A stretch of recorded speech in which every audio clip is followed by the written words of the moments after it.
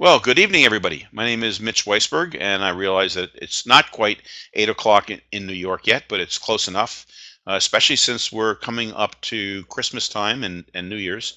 Thank you all for joining us tonight for our last EdChat Interactive of 2016 with Tracy Weeks of SETDA. We'll be talking about finding and evaluating great digital materials.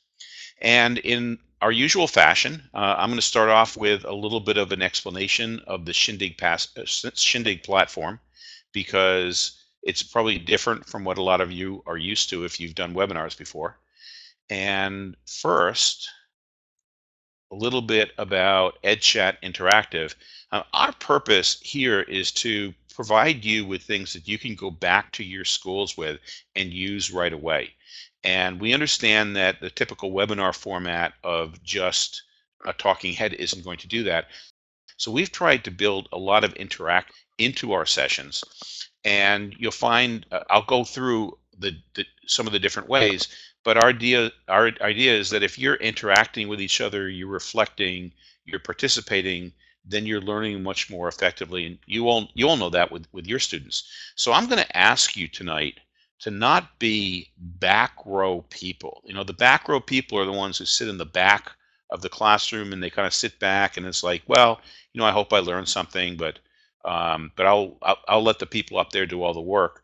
I'd like you to be front row learners tonight. The front row people are the ones who say, you know something, I'm going to learn something tonight that I'm going to take back. And I'm going to participate, I'm going to talk to other people, and I'm going to interact with the presenters. So I'm going to ask you all to be front row learners tonight as we first, though, go through the different features of the Shindig platform. So how can you interact on Shindig? First of all, if you look under your avatars, there are two buttons. There's the raise hand button. There's going to be times where we say, well, somebody like to come up on stage and talk to Tracy, or give an example of how you're applying this technique. In which case, what you'll do is you'll click on the raise hand button. I'll see you. That way I know that you're volunteering, and I'll bring you up. The second button underneath your avatar is Ask. That's the way you'll ask a question. If you click on the Ask button, you get a dialog box, and that that gives you the opportunity to type in your question. I'll see the question, and I'll pass it to Tracy. If it's a technical question, I'll answer it myself. So that's the Ask button. That's the Raise Hand button. The third way of interacting is through interacting with your participants through IEMing. If you move your cursor over your avatar, there'll be a 5-icon menu that appears. You can see that on the screen right here. One of the items on the menu is IM. I'd like you to click on it right now. That's going to open up a box on your screen that you can type in and you can message the other people here. What would be great is why don't you type in uh, where you're from and maybe something that you'd like to get out of tonight's session. And if you see a comment that you can provide an answer to, why don't you start interacting with each other? So click on that IM button, open up the dialog box, and that's the third way of interacting. Now, the fourth way of interacting is kind of like a hangout within this session. So you see that there's, if I decrease the size of the screen, you see that there's avatars of other people floating around the screen, and some of them have video cameras. If you click on the avatar of another person, you can have a voice discussion or video discussion with that other person. So I'd like to encourage you to do that. Maybe we'll take 2 minutes and do that. If you have a webcam and you see somebody else who has a webcam, you can even click on Tracy if you wanted to. Click on the avatar of another person, and why don't you talk about what's your favorite digital research and how you use it, and listen to them, and maybe we can start sharing early this time. I'm going to bring myself down, and I'll come back in about a minute or two. Okay, I see a few of you were able to do that. That's great. And I hope a number of you are typing in the I am box. As it turns out, I'm the one person who can't see what you're typing in the box. So I can't tell that, but Tracy can see that. And I see that we do also have a person who is on a tablet. Now, if you're on a tablet, the only way that you can interact is to ask a question. So if you have a comment that you want to share with others and you're using a tablet, click on that ask button, type in the question, and I'll share it out to everybody. So let me just go on. And this session is really brought to you through FETC, the FETC Future of Education Technology Conference, which will be January 24th to 27th in Orlando. Tracy's going to be speaking there. I'm going to be there, so I'd love to see you.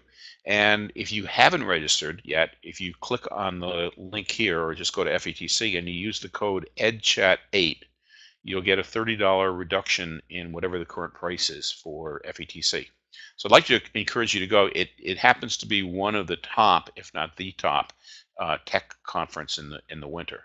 So so come on down. It's also warm for those of you who are in the north. And then I mentioned that this is our last Edchat Interactive of 2016. We have a few scheduled in 2017 already. The first two in January, we have Tom Murray from Future Ready Schools is going to be talking about how you can become a Future Ready School. A lot of you probably are familiar with Sylvia Martinez, who talks about the Maker Movement. She's going to be talking about girls and boys in STEM on January 12th. And then we have one the following week, and then the following week after that is going to be FETC. Hope to see you at one of the sessions in January. And now let me bring up Tracy, and you can see Tracy's bona fides right here. Let me stop this, and here's Tracy. Well, Merry Christmas.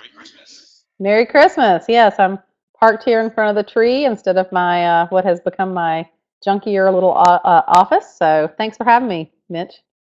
Well, thanks for coming. And before you were at SETDA, what did you do before SETDA? So immediately before coming to SETDA, I was with the North Carolina Department of Public Instruction as the Chief Academic and Learning Officer. And it's one of the first states that we know of that had a senior leadership position that focused both on academics and digital learning. So that was quite an exciting opportunity. And prior to that, I led the North Carolina Virtual Public School. But I've had a history. I've actually been a high school math teacher. I've been a building level tech facilitator and a district level instructional technology director. So I've had roles at I think just about all the different levels now. So how did you get your Boston accent? Yes, no, not so much Boston. No, I'm in North Carolina, as you might hear. Proud of it. Okay, so I'll bring myself down. Let me bring your slides up. Great. And let's move on. Well, good evening, everyone. And while Mitch is bringing up the slides, I'll go ahead and just kind of get you started with telling you a little bit about SETDA first, and then talking about the work that we're doing around finding and evaluating great digital materials, and having an opportunity for us all to engage what some of those key kind of questions and thoughts and issues around, especially evaluating. But it's interesting as Mitch was sharing with me what people hoped to get out of this session. It was pretty evenly split between folks who really wanted to know all the places to find them and all the ways to evaluate them. We'll talk a little bit about both, but we're really going to get even into some broader issues as well. So go ahead to the next slide, Mitch, and I'll tell you a little bit about SETDA. So first of all, SETDA stands for, it's the State Education Technology Directors Association. So as you know, every state in the U.S. has a Department of Public Instruction or a Department of Education, some kind of state education agency. We work with all of those state education agencies in every state, specifically with their education technology leadership. And we're really here to make sure that we basically support the capacity of those state and national leaders to improve education through technology, policy, and practice. And as you can see, we do everything from advocacy to professional learning, and really all of those things that would support our ed tech leaders. All right, let's go on. To give you an example of some of the work we have done in the area of advocacy, we really like to contribute back to the field, and this kind of does a backwards walk through some of our more recent publications. In 2012, I'll actually start at the bottom of the list, we released the Broadband Imperative, and this really set targets for broadband goals in schools and districts, both looking all the way out to the 2016-17 school year, which we are now in. So jump ahead to 2016, and we've just released a new paper outlining targets that we call bold and aggressive goals for where we would like to see all of our schools get to. And one of the reasons that we want to be great advocates of having high quality broadband at every school goes to the very topic that we're talking about tonight. That if we want to be able to have great digital materials available to our teachers and our students, then we have to have reliable and high quality broadband access to make sure that we can get to all of those materials. We don't want teachers and students to ever have to worry about whether or not they're going to be able to get to them, whether the internet's going to be down or whether it's going to be too slow that day because someone's taking an assessment down the hall. We want that to be, like the plumbing in your house, that is just not something that you have to worry about. You can also see, I want to point out our guide to implementing digital learning in 2014, as well as OER case studies. We've done a good bit of work related to OER. But we've also done a good bit of work. You'll see one of the papers over there on the right that's called Navigating the Digital Shift. And that was really a paper that really talks about, as states and districts are increasingly moving from print materials to digital materials, what are some of the challenges that come with that? And that we will talk about a good number of those things this evening as well. But it turns out, and I know that this will be no surprise to you all, that you can't use the same methods for evaluating materials for print as for digital. It just requires, there's a different level of granularity, there's a different level of sort of refresh rate, and comfort level that comes with it. So there are a lot of things that we have to consider with digital materials that weren't necessarily something that had to be dealt with when it was print. So let's go on and kind of take you to where we are now. SETDA is actually in the process of creating an online toolkit that we believe should go live, I would say, this summer to this fall, that really is going to be providing a planning tool, or really a whole toolkit in each of these areas: planning, selection, implementation, and effectiveness, to look at all of these different areas when it comes to finding quality instructional materials. And we're going to spend a little bit of time in each of these four areas tonight, because we've really found that all four of them are critical if you're really going to do successful work with educators and with students around high quality digital materials. So let's go ahead and we're going to dive into the first area. And we're actually going to get into our first little discussion area. And I know Mitch is going to help us break out into some smaller groups. But here are the questions that I would like for your group to focus on. Whether you're at the school or district or state level, it doesn't really matter. But how does your school or district state provide guidance on the selection of digital instructional materials? And if they don't, then what do you do about it? What resources do you leverage to actually make your selection? So let's take just a few minutes and let you split up into some groups, and go ahead and discuss that, and then we'll come back together and we'll provide an opportunity to share out.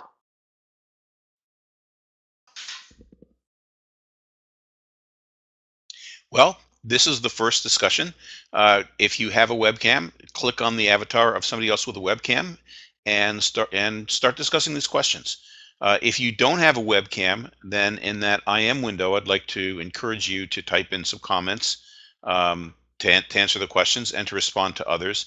And if you're using a tablet, click on the Ask button, and I'll share out your comments with everybody else. I'll pull myself down and give you 3-4 minutes in order to get these discussions going. Hey Tracy, welcome back.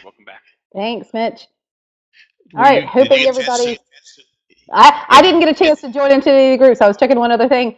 But I do see that there have been some group discussions going on, and I'm curious if there's anyone who has a story or anything that they learned that they'd like to share related to any guidance they're getting from state, school, or district level, or if they're not, how you have been super resourceful. So this is your time to click on the raise hand button. And by the way, good. And if you're getting an echo, then separate yourself from the group because you're probably hearing our voice through somebody else's speakers. But I see Claudia volunteered, so I'm going to pull myself down and pull Claudia up.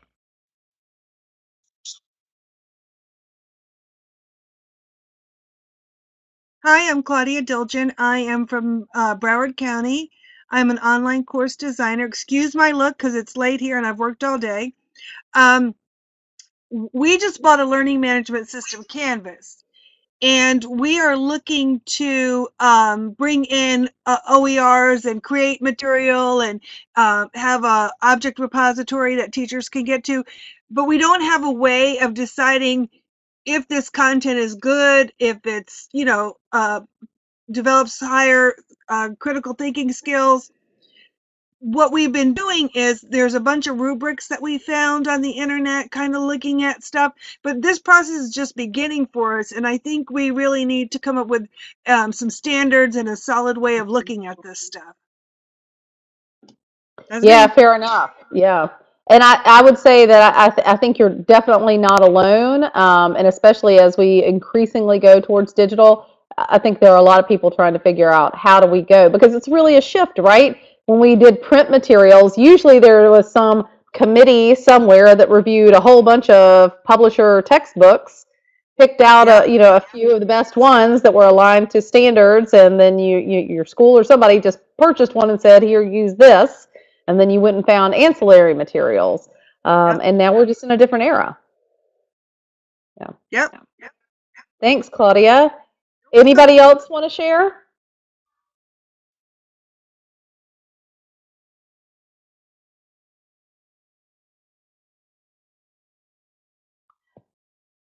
All right. Well, then, Mitch, if not, then we can go ahead and proceed on to the next slide to share sort of these first thoughts surrounding planning and some of the things to look for when it comes to planning and why is this even such an important thing. Um, so I would say that one of the reasons that I really am drawn to this stage of planning is kind of looking at what's already out there that you have to support you. Increasingly, states and districts are starting to wrap their heads, and many of them even have some policies and practices in place that they have to help educators either locate or evaluate instructional materials, and others are frankly still in the development stage of this. But also determining who the stakeholders are when it comes to digital materials. Not only are we talking about teachers, we're talking about students, we're talking about parents. So, who are all the people that really will be affected by this?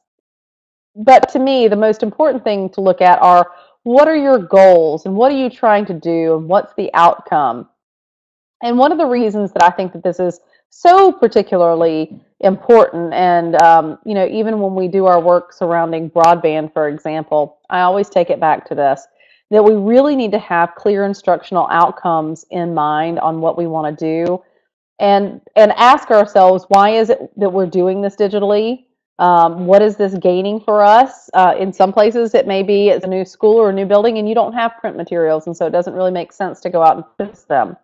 But if you do have print materials, why would you shift to digital? What is it going to bring to the learning process that you don't already have? And there are a lot of fantastic and really great reasons. There are educators out there who want to really personalize learning. There are educators who want to be able to perhaps utilize a universal design for learning framework so that they can really provide students with multiple forms of acquiring content and assessing against the content. So there are a number of ways that it can be really, really purposeful and really change the game. But then also, and we'll get to this in the last circle when we get to effectiveness, but what are your success metrics? How will you know if what you used was worthy? How will you know if it was a good thing? You also need to look at your budget. And if you acquire these digital materials, where will they live? Does your school or district or state have a learning object repository where these things can be housed? As Claudia mentioned, they're using a learning management system, and Canvas is one that also has a learning object repository that can be utilized. Some do, some don't. So where will you house your content? And then what technology do you have available to you, both in school, and if your expectation is that your students will also use it outside of school, what technology do they need or do they have? So these are all questions that really kind of you have to wrap your brain around during the planning phase. So let's go ahead and shift to selection, and we'll start this off with an opening question as well. And this one is really one that we're wrapping our heads around. Is whether or not digital resources should be held to the same quality standards as print materials. Why or why not? And then I've got another question down there. What about open educational resources? In other words, if you have high expectations for print or digital or free and digital, do you have the same level of expectation no matter which type of material you are accessing? So why or why not? And how will you determine kind of what your standards are? Do you hold them all to the same? So let's go ahead and give it a few minutes for you to pair or triple or quadruple up again and kind of kick this thought around, and then I'll give you an opportunity to share in just a couple of moments.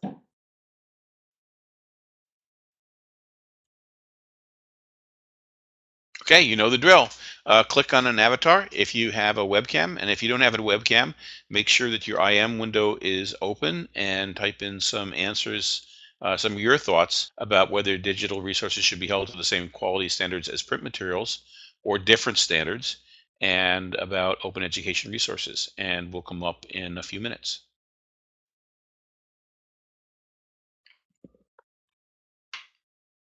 Hey,